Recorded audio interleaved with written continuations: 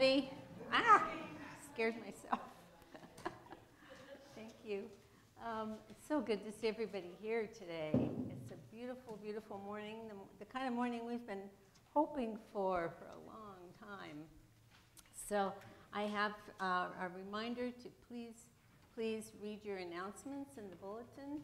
Not everybody is involved in everything, so check over the things that are important to you and try to participate. And let's see here. The Idaho Gives opportunities, that's talked about in our announcements as well. So please pay attention to that. That's going to be this week for 4 days. There are many organizations that need our help. So no matter what, if you can donate $5 or $500, either will be welcome. We have our noisy offering today, so I hope you came prepared for that. And then we have a very important announcement from our, are you the president of our council? Vice president. Mrs. Carl Radke. Hello. I just want to announce that Pastor Megan is now the bishop of the synagogue. So we are very happy for that. And Tammy will lead us in prayer. Thank you. Let us pray. Heavenly Father, we give you thanks for Pastor Megan, for her faithful leadership and ministry to the people of this congregation and community. Grant her wisdom, courage, and vision as she prepares to serve as Bishop of the Northwest Intermountain Synod. Surround Megan with your love and uphold those who care for her. In Jesus' name, amen. Thank you. Well, that's pretty exciting. I'm not surprised, though. No. Told Jerry, vote her in. Yeah. Well, it looks like he did what you said. That's good. All right. If we could stand and face the font in the back, we'll begin our service.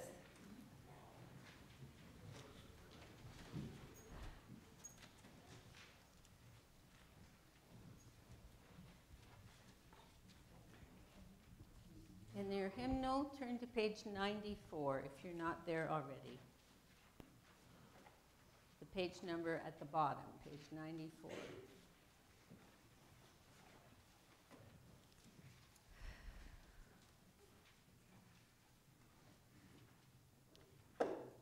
In the name of the Father, and of the Son, and of the Holy Spirit. Amen. God of all mercy and consolation, come to the help of your people, turning us from our sin to live for you alone.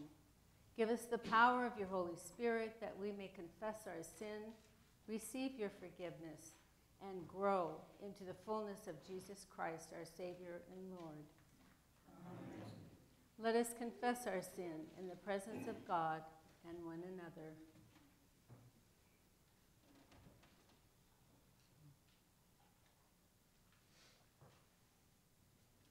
Most merciful God, we confess that we are captive to sin and cannot free ourselves.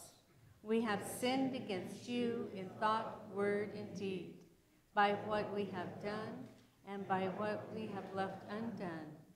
We have not loved you with our whole heart. We have not loved our neighbors as ourselves. For the sake of your Son, Jesus Christ, have mercy on us. Forgive us, renew us, and lead us, that we may delight in your will and walk in your ways, to the glory of your holy name. Amen. God, who is rich in mercy, loved us even when we were dead in sin, and made alive together with Christ.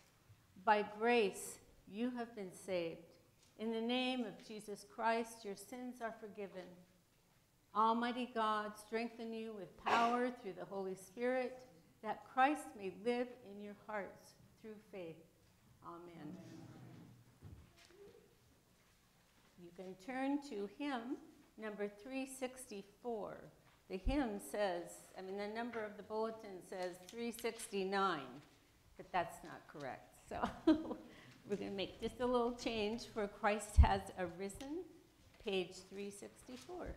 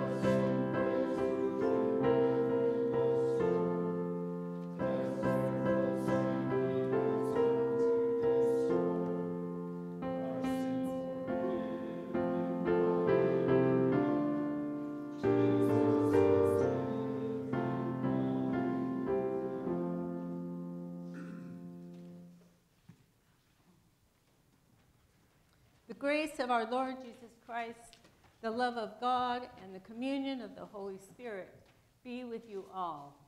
And also with you.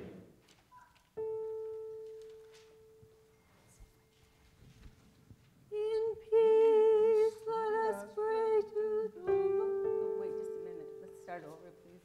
In peace, let us pray to the Lord. Would you like to?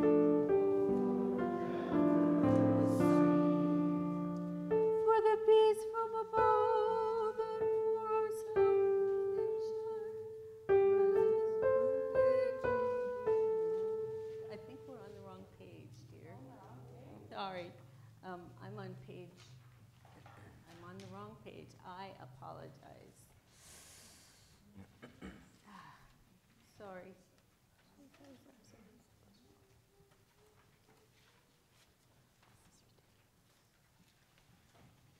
It's page 147.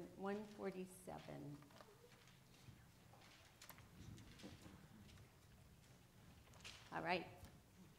Start over. In peace, let us pray to the Lord.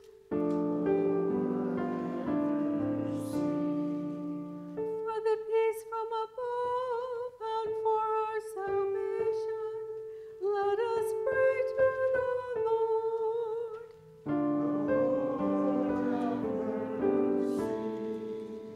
For the peace of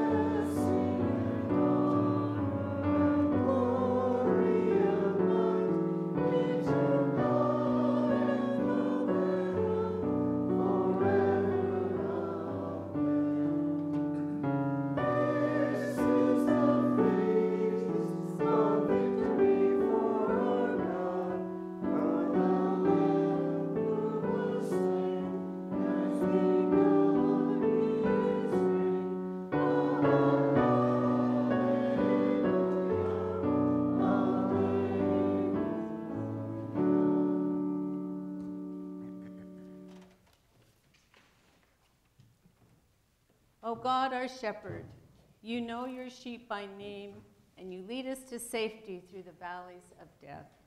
Guide us by your voice, that we may walk in certainty and security to the joyous feast prepared in your house, through Jesus Christ, our Savior and our Lord, who lives and reigns with you in the Holy Spirit, one God, now and forever. Amen. Please be seated.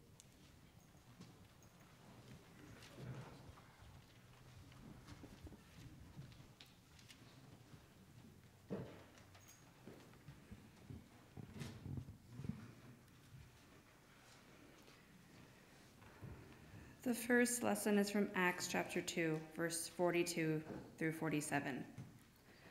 The baptized devoted themselves to the apostles' teaching and fellowship, to the breaking of bread and the prayers. Awe came upon everyone, because many wonders and signs were being done by the apostles. All who believed were together and had all things in common. They would sell their possessions and goods and distribute the proceeds to all, as any had need. Day by day, as they spent much time together in the temple, they broke bread at home and ate their food with glad and generous hearts, praising God and having the goodwill of all the people. And day by day, the Lord added to their number those who were being saved. Word of God, word of life. Thanks be to God. Please join me in reading the psalm responsively as printed in your bulletin. The Lord is my shepherd, I shall not be in want.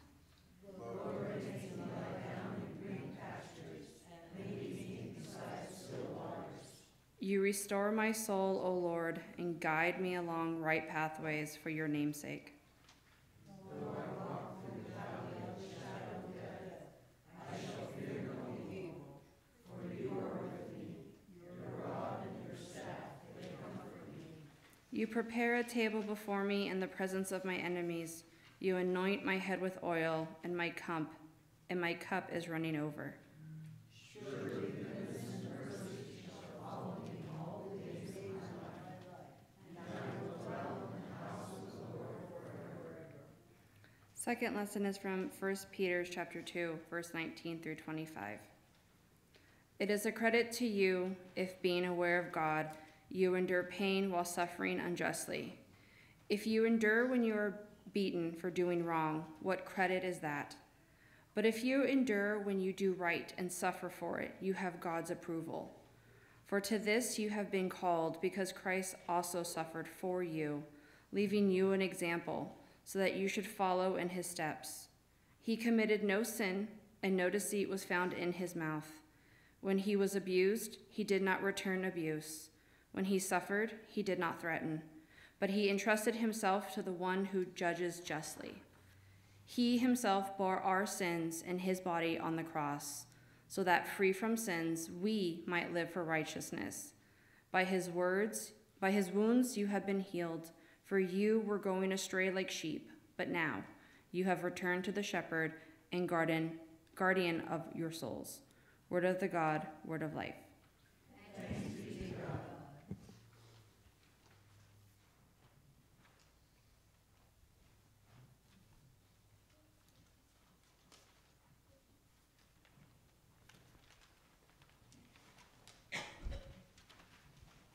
Please rise for the gospel. Gospel according to John. Glory to you, O Lord. Jesus said, "Very truly I tell you, anyone who does not enter the sheepfold by the gate, but climbs in by another way, is a thief and a bandit. The one who enters by the gate is the shepherd of the sheep. The gatekeeper opens the gate for him, and the sheep hear his voice. He calls his own sheep by name and leads them out. When he has brought out all his own, he goes ahead of them, and the sheep follow him, because they know his voice. They will not follow a stranger, but they will run from him, because they do not know the voice of strangers." Jesus used this figure of speech with them, but they did not understand what he was saying to them.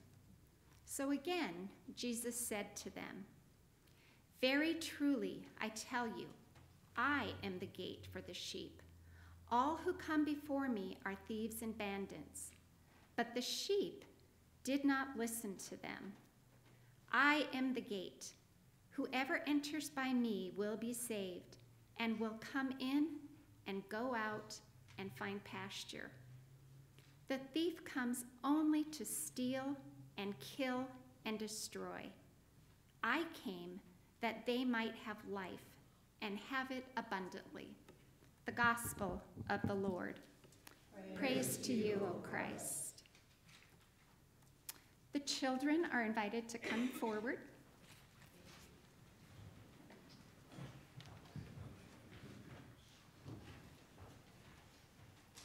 Come on down.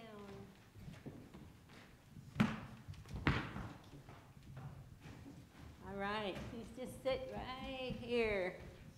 I decided to do a very impromptu, everything's impromptu when the pastor's gone, children's message.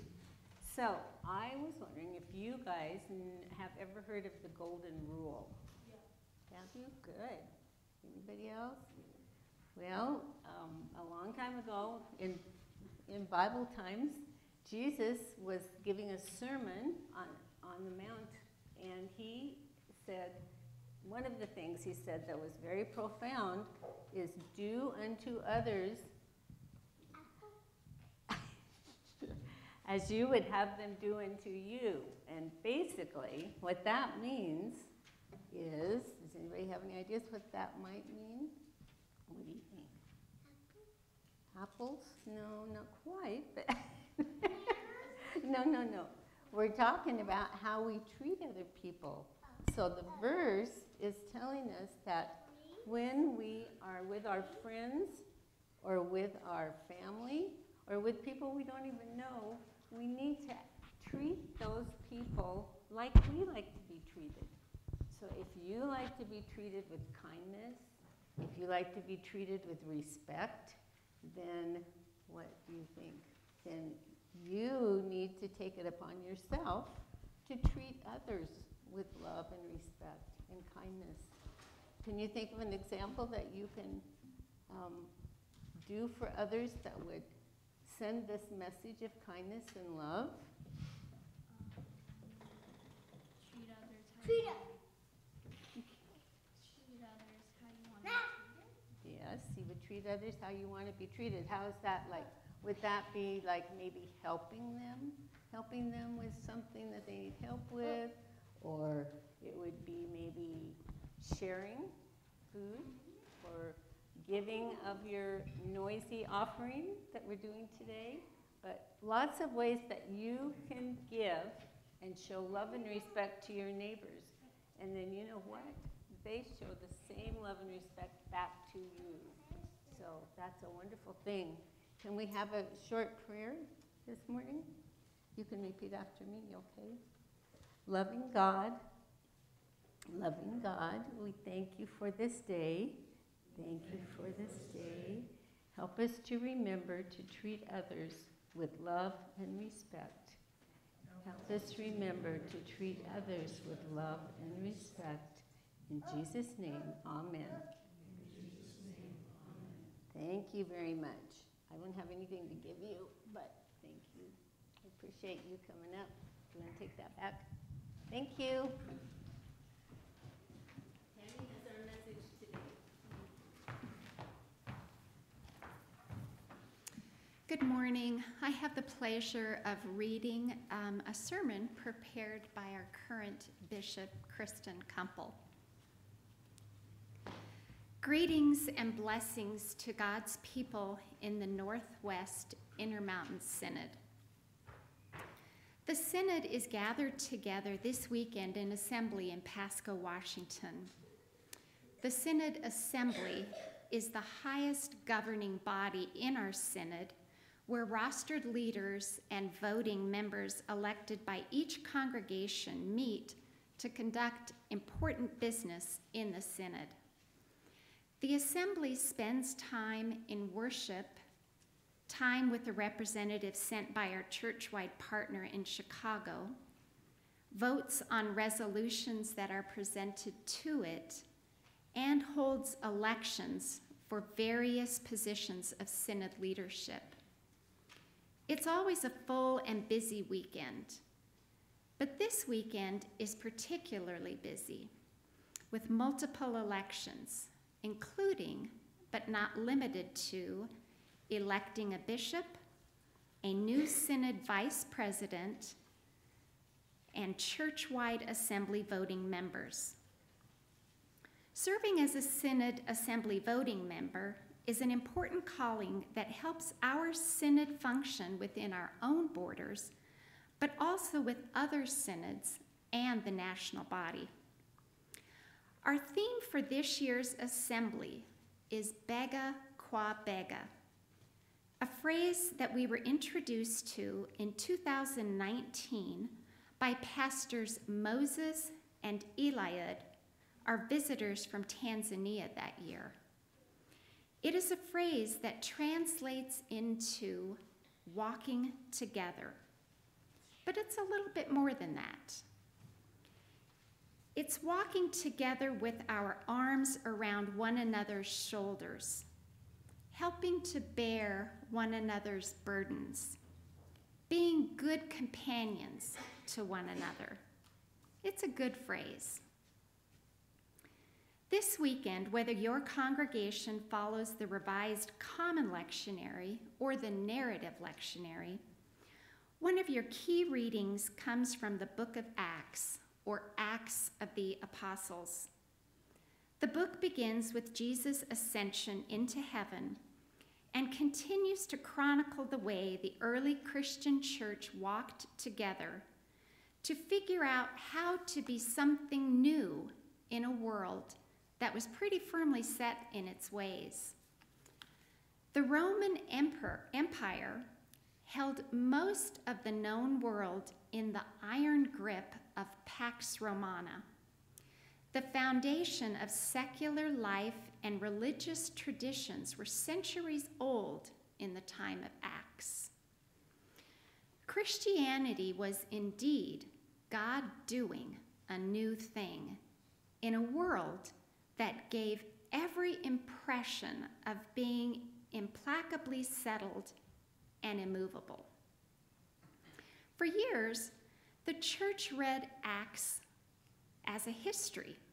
Here's how we did things a long time ago when we were new and not a major shareholder on the world's religious stage, when we were the underdogs, when there weren't centuries of traditions and history to guide our decisions, when we had to lean hard into the Holy Spirit and try audacious things.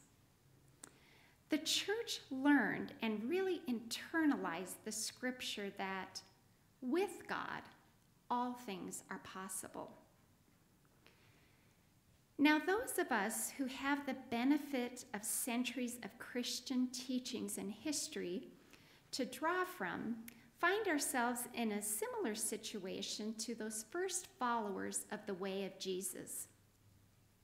But instead of a world that seems implacable and immovable, we are in a world that seems to change more quickly than we are able to comprehend.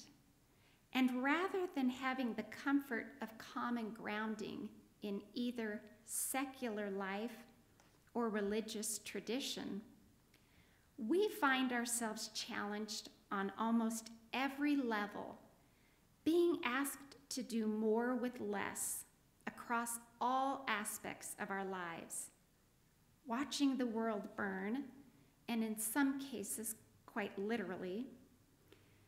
We are witnessing our political leaders fail to lead in any way other than fanning the flames of dissension and disagreement.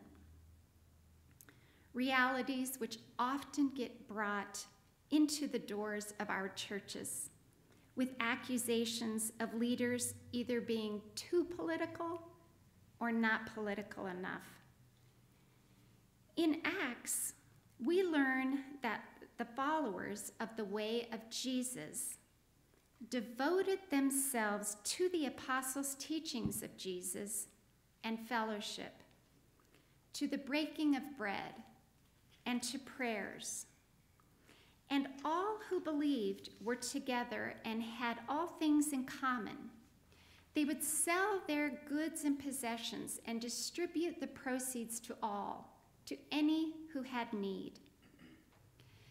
The early church figured out the best way to be church was to bega qua bega, to walk arm in arm and shoulder to shoulder, sharing burdens and easing needs.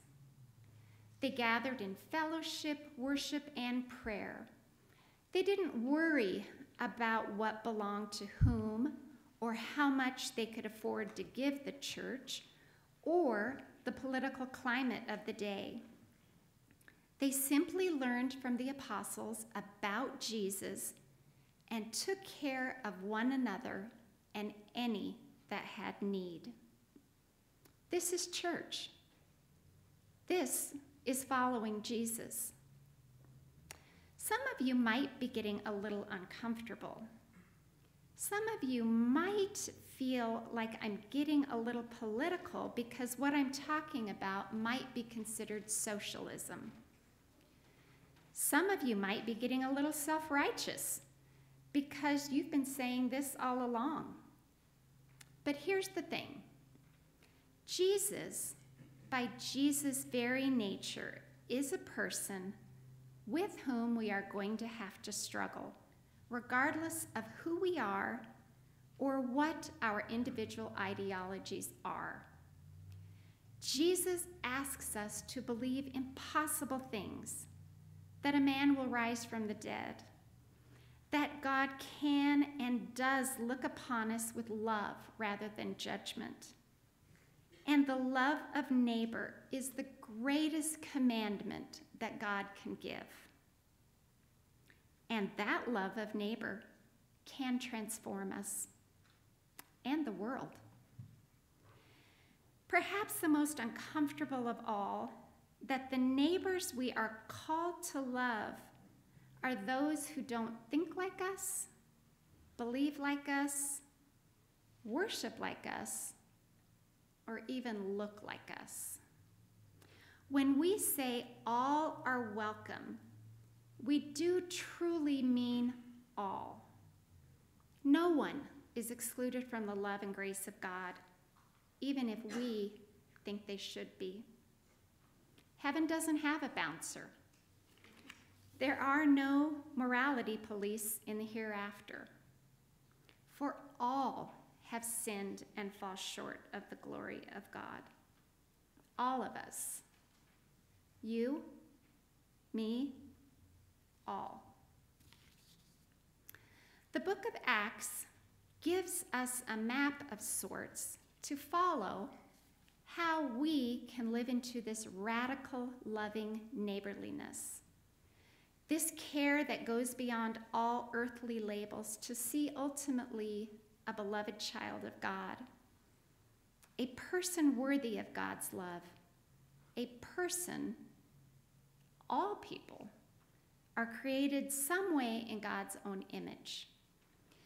And while we often stumble over what it is to be created in God's own image, we get tangled up in the thought that it means we physically look like God, but that indeed means that those who don't look right are often set aside as being unwanted. I have a different idea.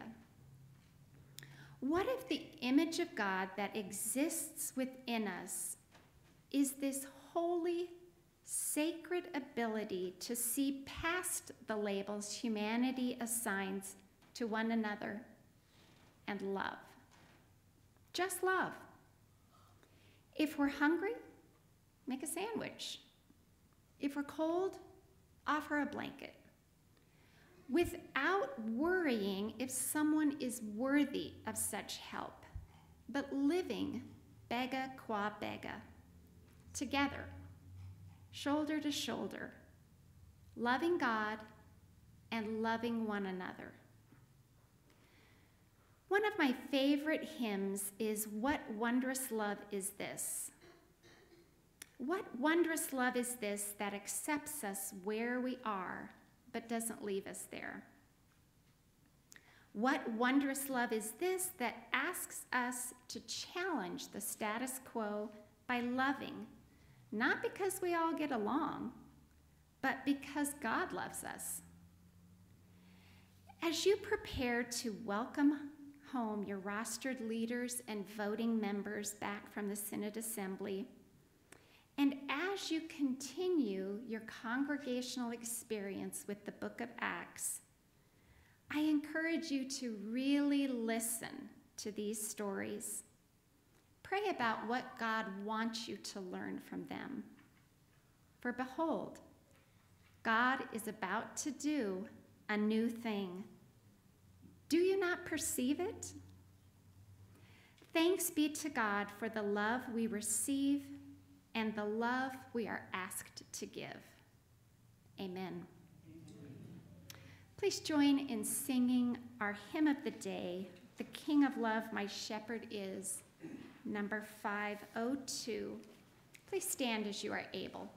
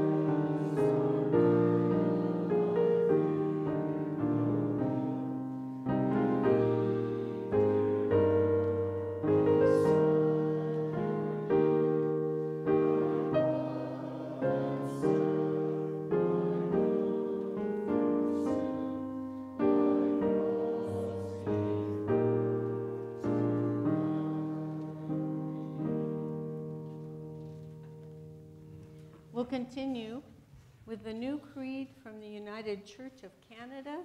It is printed in your bulletin, starting on the inside second page. We are not alone. We live in God's world. We believe in God, who has created and is creating, who has come in Jesus, the Word made flesh, to reconcile and make new, who works in us and others by the Spirit. We trust in God.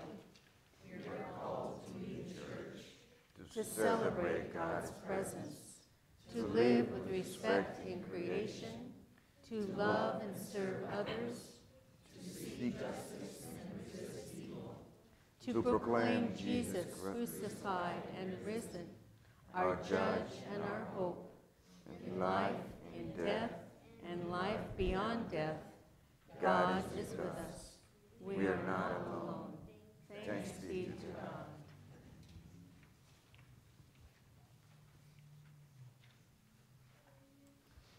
Let us pray.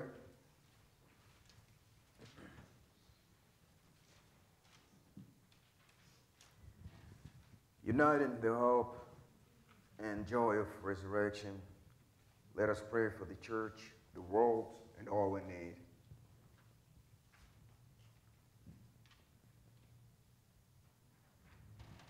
You are the shepherd who gathers us in almighty and loving arms.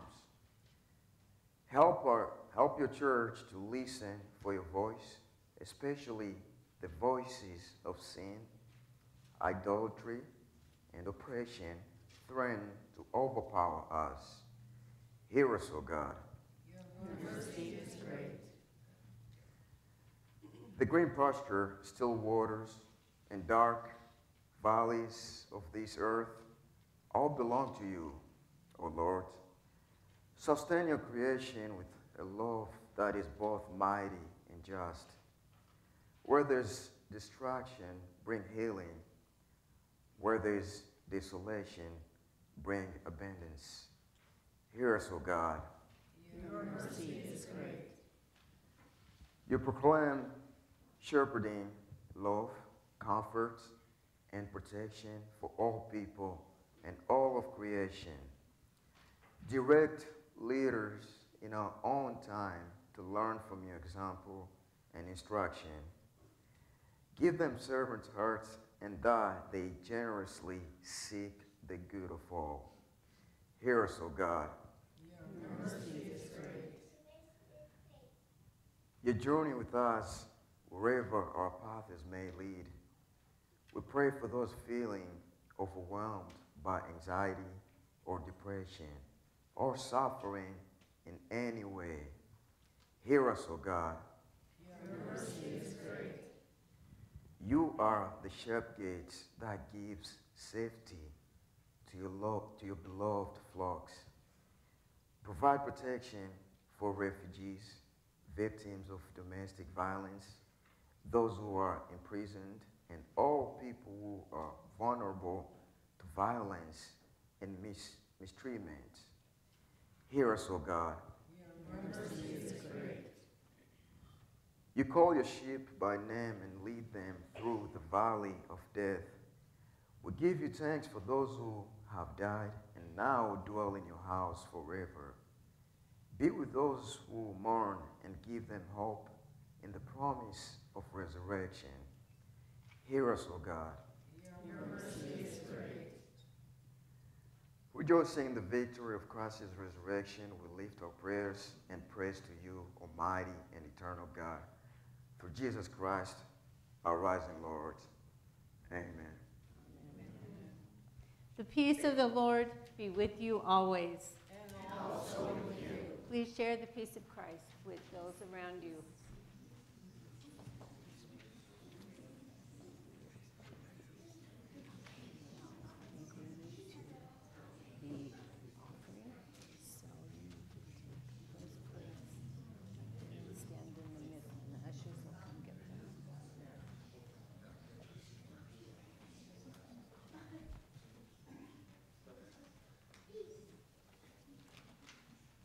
You may be seated. We're having our offering at this time. We'll have our initial offering, and then we'll do our noisy offering.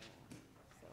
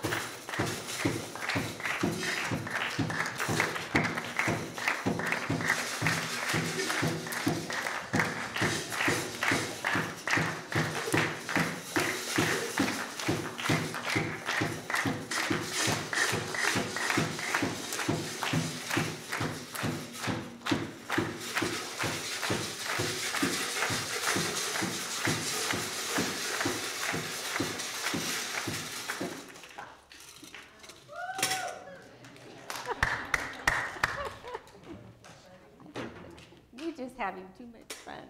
That's good, though. Okay, as we sing our offering song, then we'll have our offering prayer here. It's now the Feast and Celebration, page 167.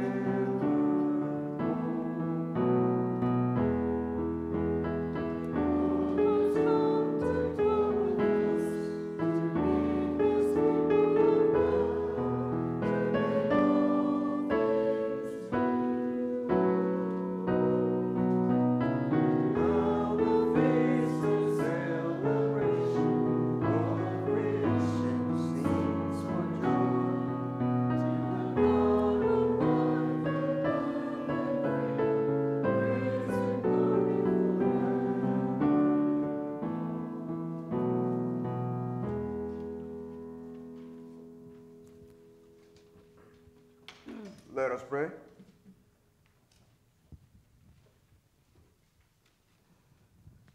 Generous God, in this meal you offer your very self. We give thanks for this gift of earth. In the breaking of this bread, reveal to us the rising one. In the pouring of this wine, pure us out in service to the world. Through Christ our Lord. Amen. The Lord be with you. And also with you. Lift up the I don't know why I'm having such a time today. Go ahead, please. Lift up our hearts. We lift to the Lord. Let us give thanks to the Lord our God. It is right to give our thanks and praise. Let's do Holy, Holy. Holy, holy, holy Lord, Lord God of power and might, heaven and earth are full of your glory. Hosanna in the highest. Blessed is he who comes in the name of the Lord.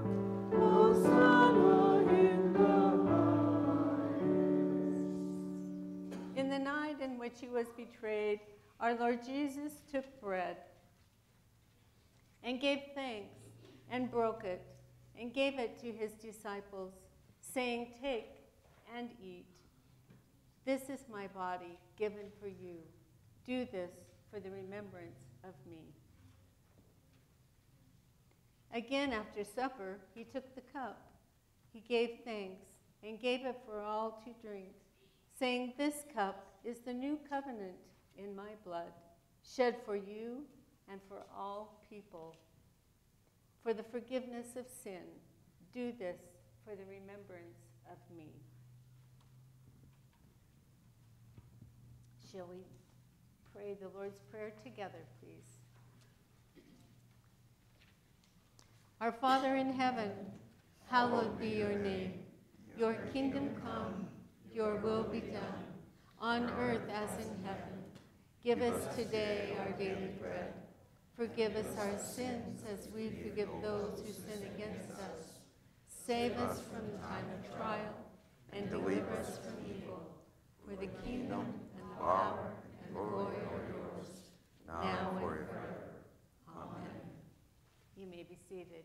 We'll be serving the servants first and those who cannot come forward. As you know, on the cups, the wine is on the outside, juice is on the inside. We do have a gluten-free selection if you need that for the bread right here.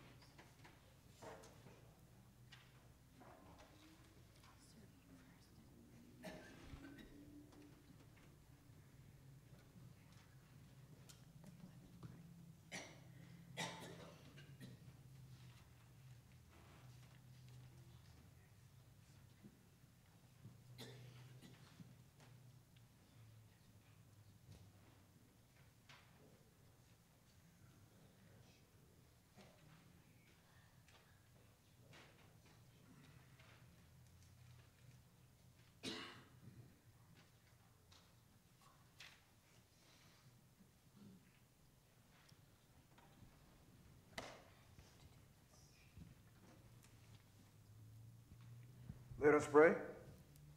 May go ahead and stand up if you may.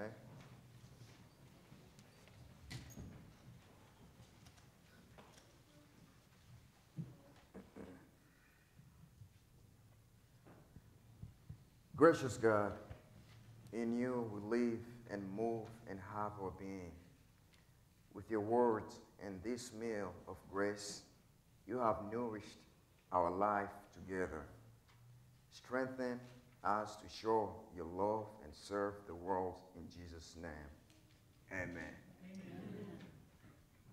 Almighty God, Father, Son, and Holy Spirit, bless you now and forever. Amen. Our sending hymn today is hymn number 764, Have No Fear, Little Flock.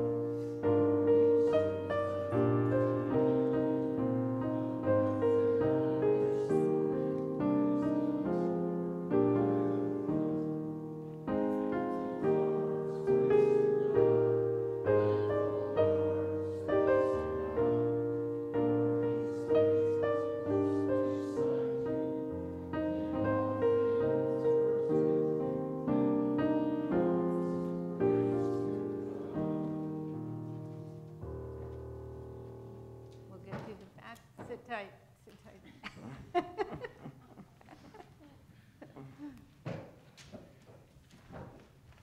Thank you, everyone, for your graciousness in our substitutions here. Appreciate it. I think there's coffee today, right? Coffee hour? Okay, go ahead. All right, go in peace and serve the Lord. Thanks be to God. I love this church.